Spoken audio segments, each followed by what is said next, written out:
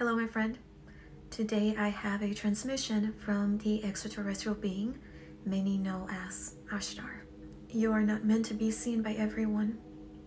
You are not meant to be loved by everyone. You are not meant to be accepted by everyone. You are not meant to be heard by everyone. There is a specific group of beings that resonate at your same frequency because they are your soul family. And these are the beings that you are meant to communicate with, to engage with, to commune with, to go on adventures with. These beings are meant to awaken something within you just as you are meant to awaken something within them.